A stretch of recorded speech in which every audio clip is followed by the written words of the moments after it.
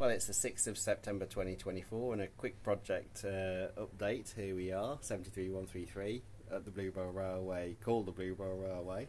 We've just been having a diesel gala today, which is when you get lots of visiting diesel locomotives along. It's been a really good day so far. We are here now, just parked up at Sheffield Park, which is the main station, the hub of the Bluebell Railway, so to speak. We've had our inaugural passenger train today with, not on our own, I hasten to add, but actually with another locomotive at one end of the train. That was just because the way the timetable planning went, there wasn't sort of an obvious place for us to fit into this diesel gala.